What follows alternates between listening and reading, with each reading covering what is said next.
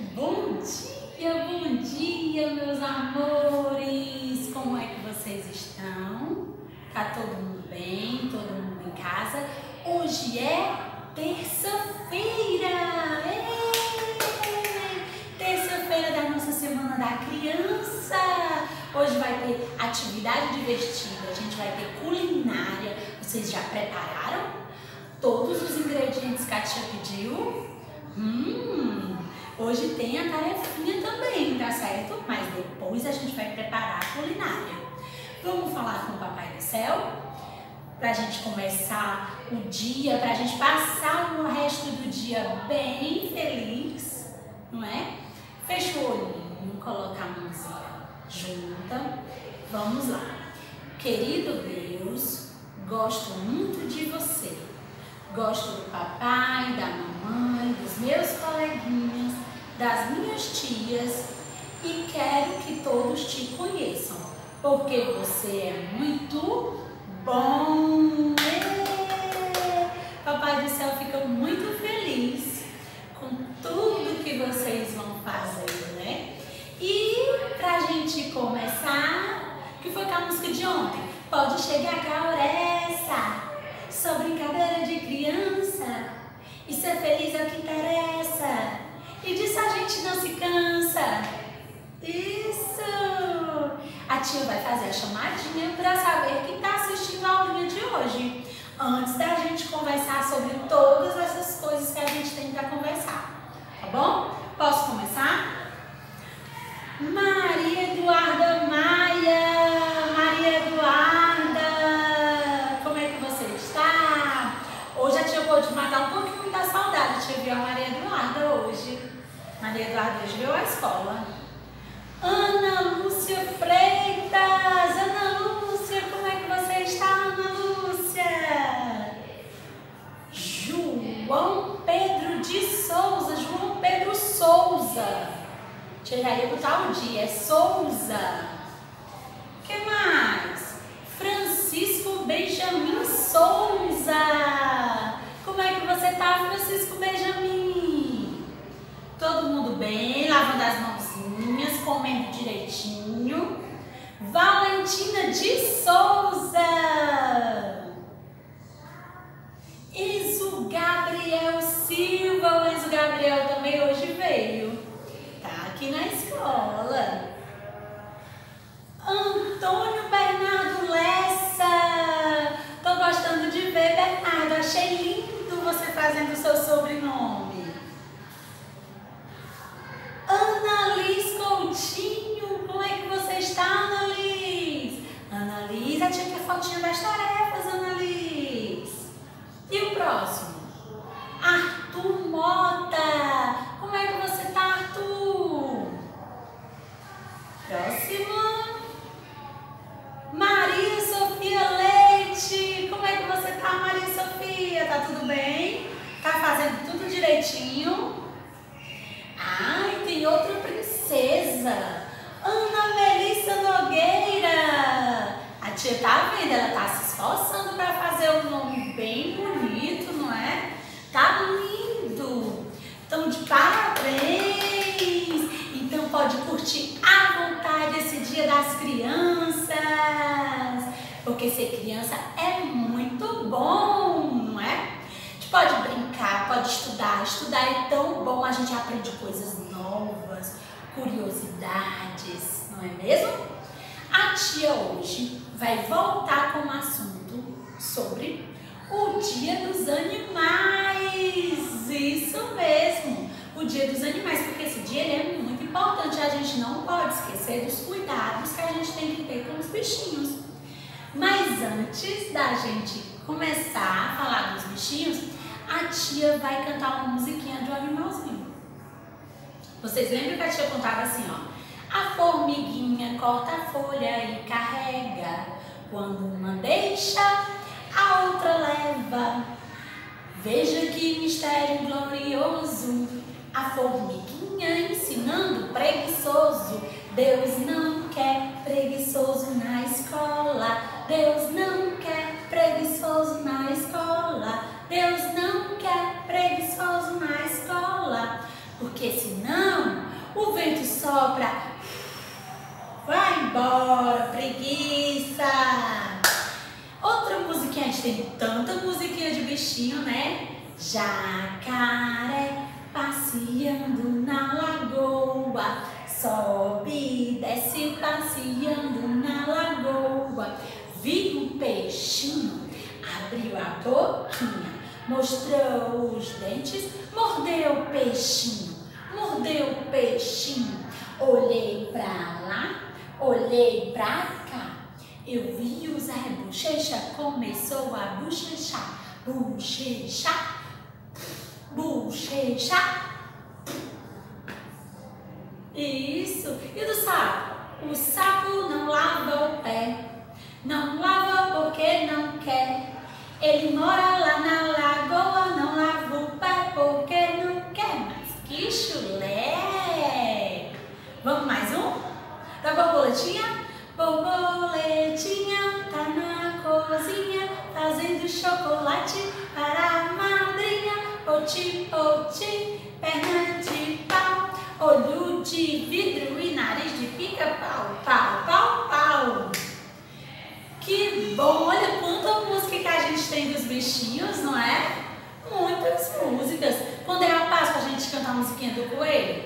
De olhos vermelhos, de pelo branquinho, de orelhas bem grandes, eu sou coelhinho. Sou muito assustado, porém sou guloso. Por uma cenoura já fico manhoso. Que bom relembrar tantas músicas, né?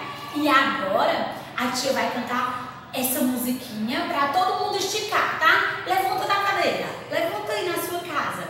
Vamos lá? A cobra não tem pé, a cobra não tem mão. Como é que a cobra sobe no pezinho de limão? Como é que a cobra sobe no pezinho de limão? Estica, encolhe, seu corpo é todo mole. Imita a cobrinha. Estica, encolhe, seu corpo é todo mole.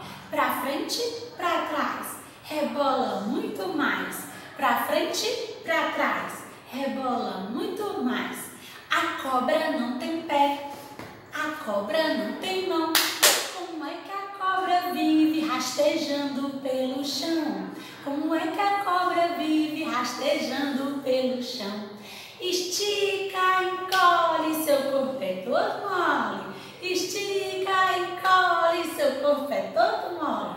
Pra frente, pra trás, rebola muito mais. Pra frente, pra trás, rebola muito mais. Muito bem. A tia quer lembrar que o dia 4, que foi domingo passado, foi o dia do Mundial dos Animais. Esse dia é para falar sobre a importância dos animais na nossa vida. Os animais, a tia falou, eles são muito úteis. Tem animais que nos dão leite, ovos, a abelhinha dá o mel. Então, ó, tem muitos animais. Além deles embelezarem nosso ambiente, além deles fazerem parte da natureza, não é? Antes de tudo, a gente precisa o quê? Que a tia veio falar hoje. A importância que eles têm na nossa vida. Os nossos bichinhos de estimação. Nossos bichinhos de estimação, eles são animais que podem viver em casa, são animais domésticos. Você tem bichinho de estimação? Tem. A tia conhece alguns. Eu já vi uma menininha aqui da nossa turma que tem um aquário lindo, cheio de peixinhos. E tem o Herói também, o nome do bichinho dela, é um hamster. Então a tia sabe do Sebastian, que tem um cachorro, né? Tem outro amiguinho que tem gato, a Júlia tem gato. Olha quantos bichinhos a gente pode ter em casa. Gato, cachorro. Tem gente que tem passarinho, mas os passarinhos, eles precisam de espaço da árvore, ó, para fazer seus ninhos, para poder voar. Tem que entender que eles também têm o seu habitat natural, o seu lugar natural de morar. Então, eu tô rodeado desses meus amiguinhos aqui, ó, que vocês já conhecem. a tia vai contar uma historinha do bichinho. Só que vocês vão me ajudar nessa história. Olha aqui, ó. As histórias, no lugar do nome, ela tem um desenho de um animalzinho. E aí vocês vão me ajudar a contar essa história. A tia vai ler as palavras e você vai ler os desenhos, tá bom? Depois a gente conversa sobre essa história. Olha aqui que legal, ó. Qual é a palavra? Quando você vê esse bichinho parecendo um coelhinho, parecendo o nosso coelhinho, ó, você vai chamar de lebre. É uma lebre. Ela é prima do coelho. Aí quando você vê assim, ó, tartaruga. E esse desenho aqui? Elefante. E esse? Aqui o nosso amigo, ó. Macaco. E esse aqui? Rinoceronte. Essa, dá pra ver? A coruja. E esse aqui é a árvore. Não é um animalzinho, né? Só que faz parte da história. Então vamos começar a contar a história? A tia vai ler pra você, ó. A lebre e a tartaruga. Vocês já ouviram essa história? A lebre e a tartaruga? Já? Ó. Aí tem um desenho. Quem é esse aqui? A lebre. E quem é essa? Muito bem, a tartaruga. A lebre e a tartaruga disputaram uma corrida. Quem é esse aqui? Elefante. O elefante. E esse? O macaco. E aqui? O rinoceronte. O elefante, o macaco, o rinoceronte e a coruja estavam na torcida. Olha que legal, ia ter uma corrida e esses bichinhos estavam na torcida, torcendo para quem iria conseguir ganhar a corrida. A lebre corria na frente, a tartaruga corria atrás e a lebre parou para dormir. Estava cansada de tanto que essa lebre corre. Embaixo de onde é que a lebre estava dormindo? Embaixo de uma árvore. A tartaruga continuou, sempre devagar, mas ela não desistiu, continuou sempre. Quando a lebre acordou, a corrida já tinha terminado. Assim, quem foi que venceu? A tartaruga chegou, ganhou a corrida. Aí está escrito assim, ó, devagar se vai ao longe. A gente não deve desistir dos nossos sonhos, dos nossos desejos. Você pode ser rápido, devagar, pode ser assim, bem esperto, conseguir fazer o nome, às vezes não conseguir, mas não pode, o mais importante, não pode desistir. Tem que treinar sempre. Assim como a tartaruguinha, ó, a nossa Tatá, que é bem lentinha na hora que ela caminha, mas ela não desiste nunca. E vocês também? Vocês não podem desistir. Treinam o nome todo dia, porque daqui a pouco você vai conseguir fazer eles sozinhos. Então não pode desistir. Tem que ir sempre, sempre, igual a tartaruga que é a campeã. Que conseguiu ganhar. Ela conseguiu ganhar a corrida. Então, a tia quer deixar essa mensagem para vocês para não desistir, tá bom? A gente usa isso em tudo que a gente faz na nossa vida. E os animaizinhos são ótimos exemplos. Exemplos de amigo fiel, o cachorrinho, o lobo. O cachorrinho, né? Aqui a tia tá com o lobo, mas o cachorrinho, ele é um amigo fiel.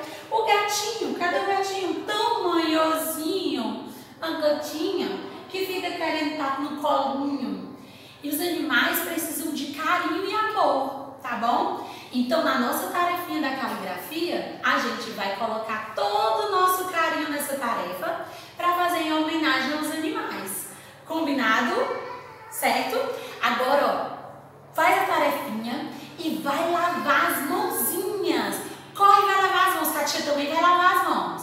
Pega os ingredientes para a nossa próxima aula, tá? Vou ficar esperando, vou lá lavar a mão. Vai você também depois da tarefa. Olá, olá, meus amores. Estamos de volta para a segunda parte da nossa aulinha. Segunda parte da aula. Vocês já fizeram a tarefinha dos Dia dos Animais, a caligrafia. A tia já lavou a mão, já tô de mãozinha lavada, ó, vou tirar até o relógio. Eu tinha deixado o relógio aqui, tirar até o relógio, mas a tia lavou as mãos.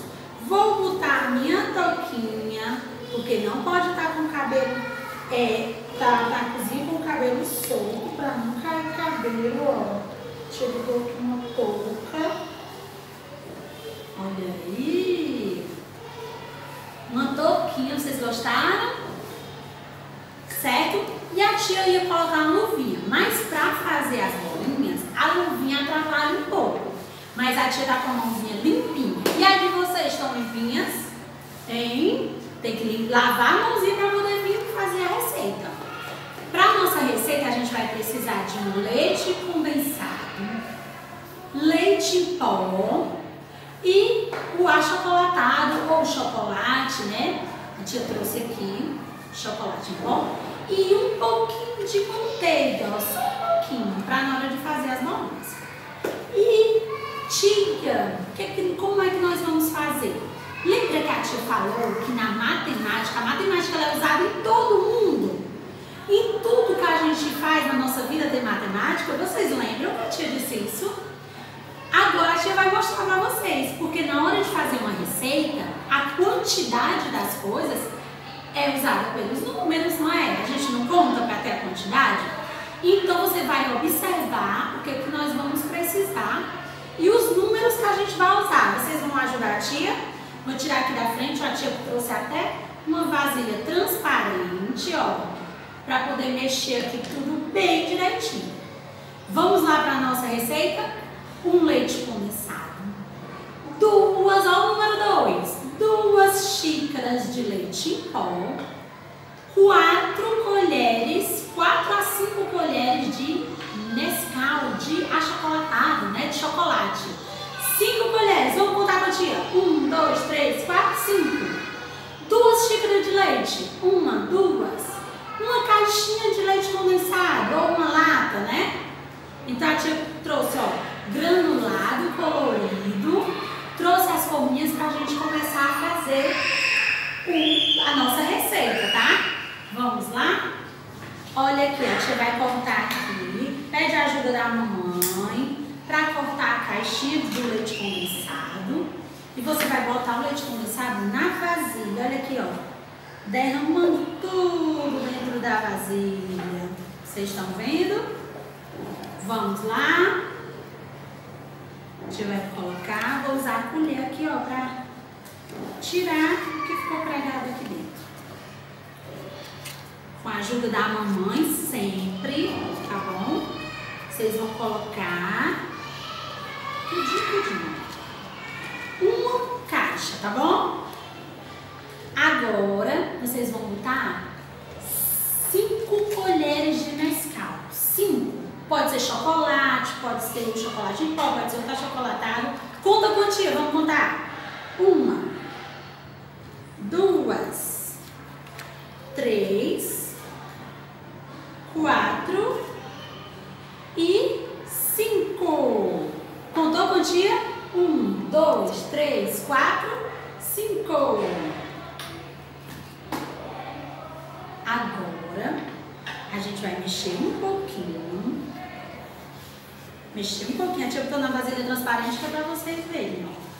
Vamos mexer nossa mistura. Isso você já pode fazer sozinho. Pede a mamãe uma vasilha como essa, que ela é alta, ó, não vai salpicar enquanto você tá misturando. Mistura, mistura, mistura. Tá um cheirinho gostoso. Que cheirinho bom.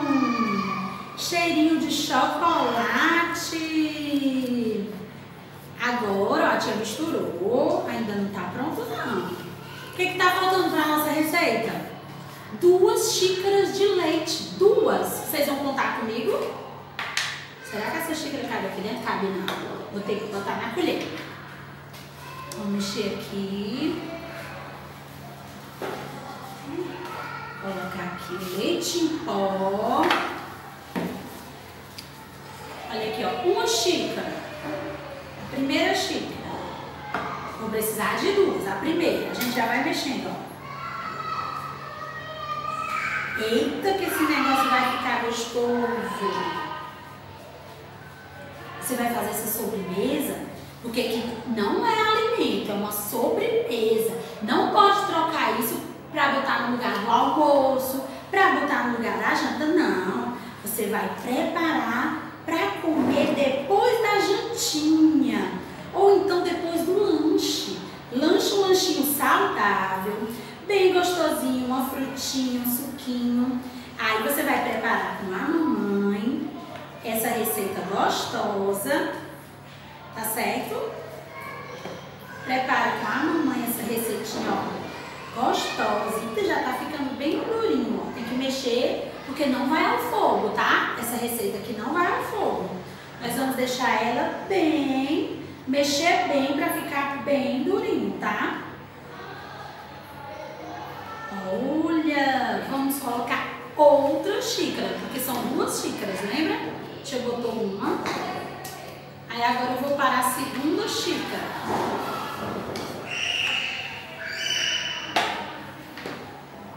Vamos lá, segunda xícara. Que delícia! Olha que maravilha! A tia tá mexendo, mexendo, mexendo.